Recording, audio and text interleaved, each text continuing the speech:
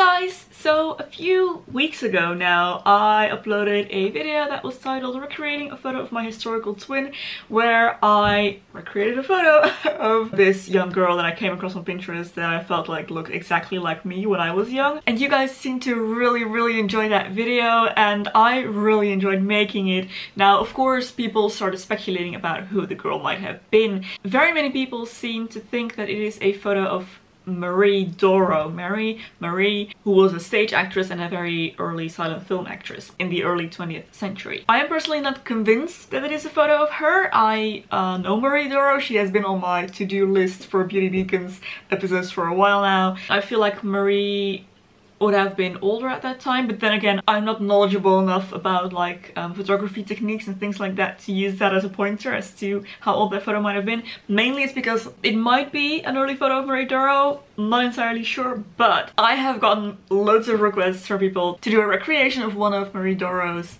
photos anyway. I do think her facial structure is such that I might be able to recreate a photo of her pretty well. I just enjoy this challenge, so I'm just gonna do it. I have picked out a photo that I think I might be able to recreate. So this is the photo that I'm gonna be recreating today. Fingers crossed. I think I'm gonna start with the hair, and then while my curls are setting I'm gonna do my makeup, I think. Yeah, let's do that. I'm gonna be using a small curling iron today and just curl all of my hair. And by the way, I did want to mention I am going to show you a little bit more of how I edit the photo today, because last time I showed you briefly, but I feel like many people found that quite interesting, like how I achieved that vintage look in the final photograph. So even though I am not a editing professional whatsoever, and honestly I just use a free online editing tool, I am just going to show you in a little bit more detail, because I do personally think that that is one of the more fun steps in this process. For now, I'm just gonna curl my hair first, all of it, and it's gonna take a while, so I'm gonna put on some music and enjoy the process.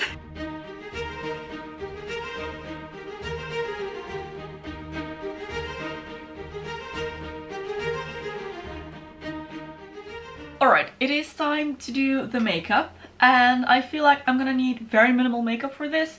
Pretty much just a little bit of concealer and eyebrows, and I think that is all. I think I'm gonna need to do the nostrils as well. Anyway, let's start with concealer. She does definitely have a bit of a shadow underneath her eyes. I feel like her eyes are quite bulgy. Is there a positive word to use for that? But yeah. So I'm gonna have to kind of fake that, I think. But mostly I'm gonna have to make my lips smaller, because she definitely has the early 20th century thin lips. And it doesn't look in this photo like she's wearing any lipstick actually.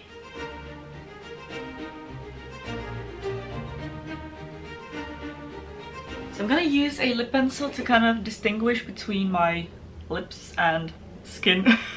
But I'm using a nude because I don't think this was an era where red lipstick was popular. Let's do eyebrows next. Luckily she has rather strong brows, so I don't have to remove mine. Slanted inwards, and then they definitely come down a lot the outside. And I think the rest of the shape is actually quite similar to my eyebrow shapes. I'm gonna take a brown eyeshadow color here and just kind of darken the area around my eyes a little bit. I don't want it to look too much like eyeshadow, but especially a little bit of shadow underneath my eyes is going to help me with that bulginess. And the area around her eyes is pretty dark. Under the eyes and going all the way in. But I do think that a look like this, with an eyebrow that's practically, honestly, just a line drawn all the way through on both sides, and the dark makeup around the eyes, is quite in accordance with the stage makeup of the time. So she might actually have been wearing it. In some photos she clearly is wearing her makeup like this, and it's not just all natural. Now I have a light colored eyeliner pencil here, which I'm going to use mainly on my tear duct, because this is something that I feel is kind of a signature thing on of hers. Nearly every photo of her that I open, she has very clear highlights in the inner corners of her eyes, regardless of the lighting, so I'm pretty sure they are drawn on. I think that's it for the makeup.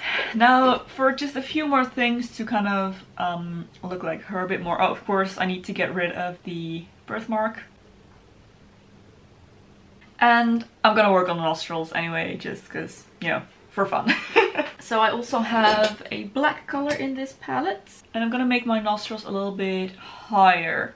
Mine are pretty similar to hers in shape, but hers are just a touch longer. I feel like this needs to be quite subtle, but you can definitely tell a difference. I think we're pretty much there when it comes to makeup. So hair, I'm a little bit terrified.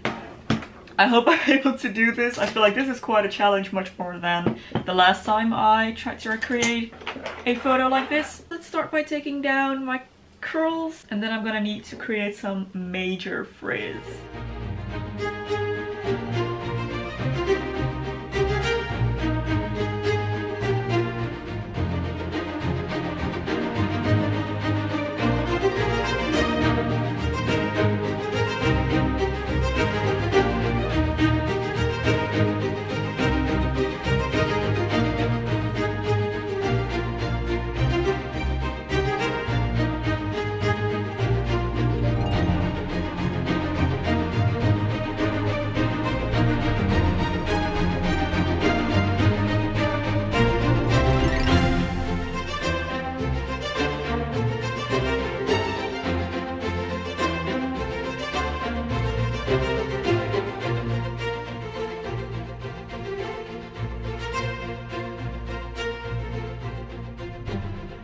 Can we just stop for a minute and acknowledge how amazing this look is?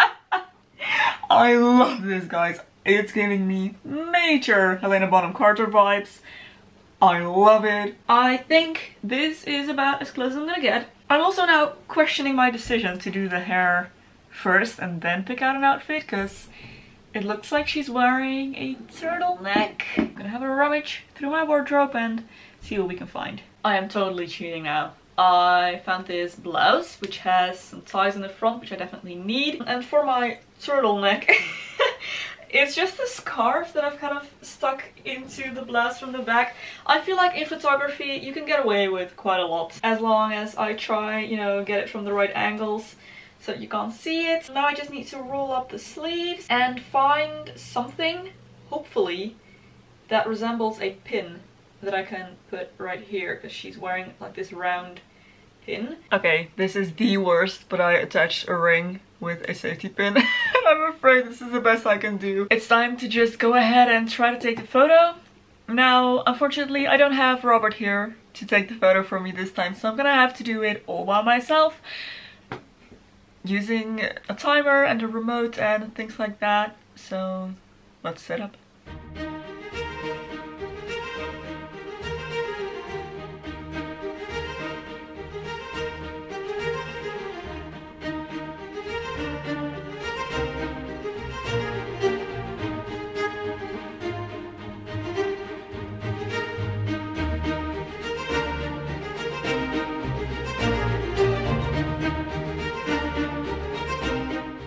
This is infinitely harder to do when you don't have someone to take the photos for you. Plus, I also can't see what I'm doing because I can't wear my glasses, so I think I'm gonna tether the camera to my surface so that I at least have like a large image of what I'm trying to do. Maybe that way I can compare angles and everything.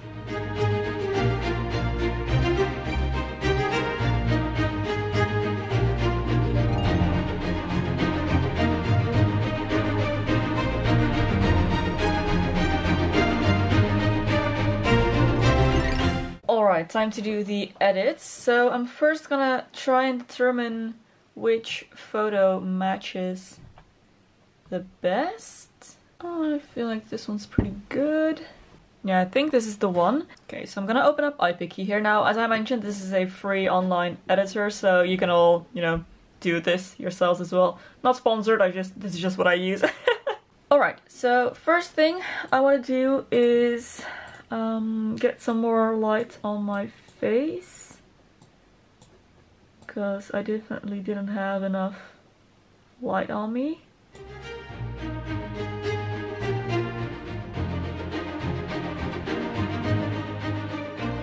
Now we're gonna get into all the filters and everything later, but I want to start with the basics first. I'm gonna have to get rid of this remote control here, so let's see, how can I do that? Will the blemish fixer work or not? That's the question. Nope, definitely not. Wrinkle remover, how about that? Yeah, that's not better at all. Okay, I'm just gonna leave it like this, I think. I'm gonna have to find the right tone for it. Oh, I forgot one thing. Take care of this little line right here.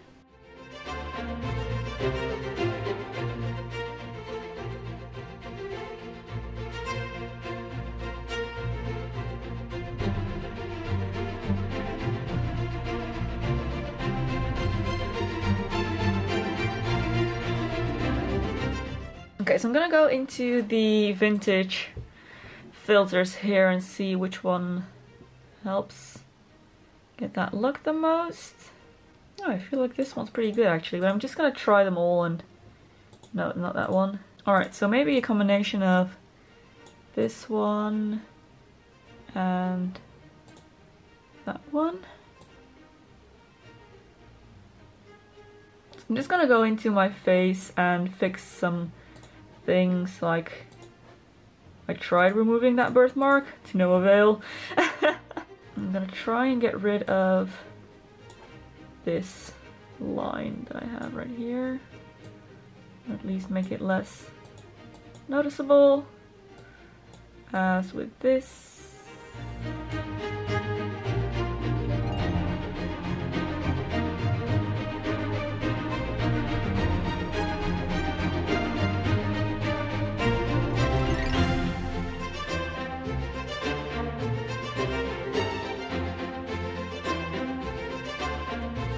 So I feel like I need to bring back a little bit more darkness around the eye area.